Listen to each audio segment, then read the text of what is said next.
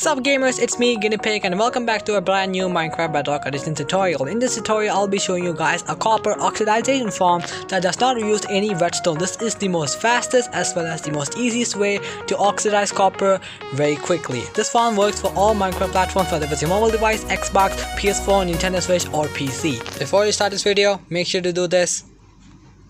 And let's get right into the mechanics of how this farm works. Copper actually has a really unique oxidization process. So how previously it used to work is that copper oxidation were oxidized within days. So you need to play Minecraft for so long in order to advance to one stage. Now it used to work in random tick speed. So whenever the copper block gets a random tick speed, it actually checks in a 4x4 area if there's any copper. So if there's a copper here, then this copper decides to, okay, I want to advance to the next stage. It will first check in a 4x4 area, and if there's any copper there, then it will not change. So if there's no copper in a 4x4 area, then it will start to change. So if there's a normal copper, it will go to exposed, and this copper decides to, okay, I want to expand to the next stage as well. It will check. There's no copper, then go to the next, and so on and so forth until it goes to the last stage. Lightning strikes on the oxidized copper, it will go back into the stage again. So you have to wax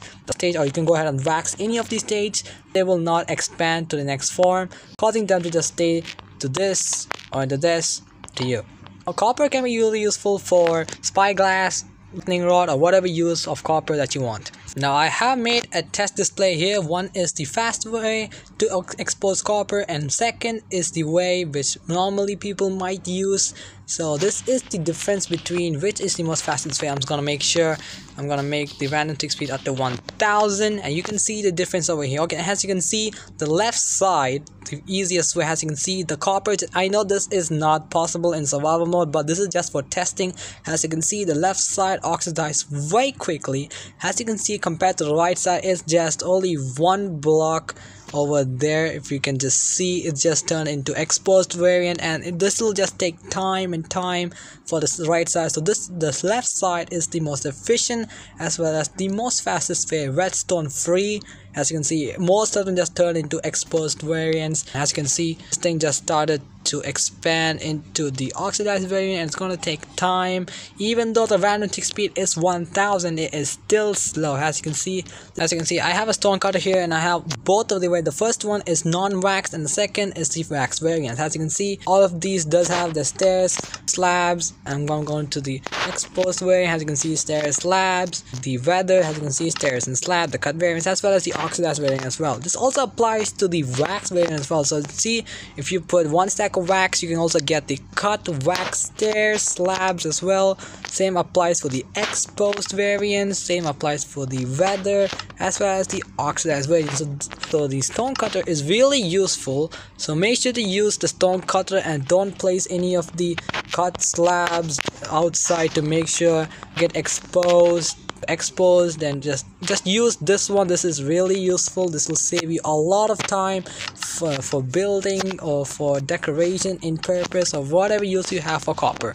Now for this farm, you need copper blocks. In order to get copper blocks, if you're playing in an old world, you need to find new chunks so copper ore can generate. Once you find new chunks, once you find copper, mine it with fortune pickaxe so you can get more raw copper. Smelt more raw copper in a super smelter or whatever smelters you have. Once you have got a lot of copper, craft them into copper blocks. You'll get the ingots, go and craft it. Once you found the copper blocks, once you got it, place a copper block and place the next copper block 4 blocks away from it. So 1, 2, 3, 4. Place the next copper block here, and 1, 2, 3, 4, next copper block. You can go ahead and extend this as long as you want. Make sure it's inside of your simulation distance, so you can go ahead and make sure that these copper will expand to the next form. And also you can go ahead and do this upwards as well. So go ahead and place 1, 2, 3, 4 temporary blocks followed by a copper block, and you're gonna break all the temporary blocks and go ahead and expand this till your build limit. That's all up to you, but make sure they are inside of your simulation distance so they can go ahead and expand the next form. And also, if you have accidentally,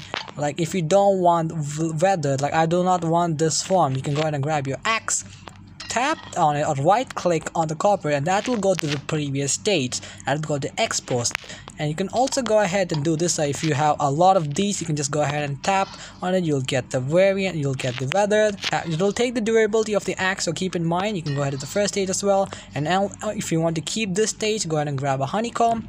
Tap on a honeycomb, you'll see the yellow particles. That means it has been waxed. And if you tap on the axe again, if you tap on the copper again, it will show you white particles. That means it has been unwaxed, and it can be turned into the next variant as well. If it gets a random tick, go ahead and honeycomb it. If you honeycomb it, then it will not expand, keeping it waxed exposed copper. You can also go ahead and do this. As you can see, this applies to all copper, whether if it's cut or just regular slabs, stairs, everything. What I recommend is just oxidize all of the copper blocks and put them into the stone cutter to get all of the variants. And this is how this farm is done. This is pretty simple. Go ahead and build this in your farm. No redstone required. All you have to do is just AFK for a minute. I'm hoping today's Minecraft Bedrock Edition tutorial will be really helpful for whatever use you have for copper, for designs, for if it's a build, or whatever use you have in particular. Make sure to check out my channel because there's lots of Minecraft Bedrock Edition tutorials and more 1.7 farms coming. And I'll be seeing you guys in the next tutorial. Adios.